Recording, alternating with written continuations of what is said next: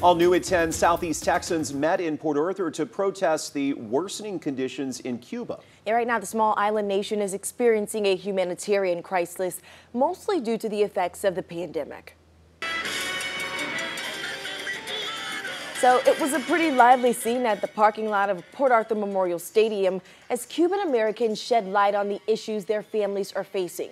The pandemic has stripped the island of tourism and the $3 billion that normally comes with it. The economic impacts have ranged from high food prices to the inability to buy medication for those suffering from the virus. I'm here in Port Arthur. I'm doing one protesting because I want a free Cuban. My people in Cuba don't have food, don't have nothing, and I want a free Cuba. Patria y vida. Well, Liliana's from Havana, and she says the situation there is dire. Demonstrations have stretched from Cuba to Miami, here in Southeast Texas, and all the way to the White House, where protesters are calling on President Biden to step in and help.